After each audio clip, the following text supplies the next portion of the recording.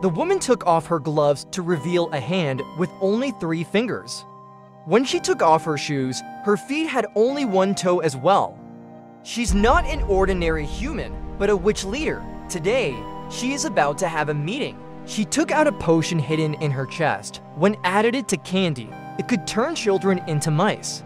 Hearing this, the witches were excited and applauded. Just then, the leader keenly smelled the child's odor and became instantly cranky.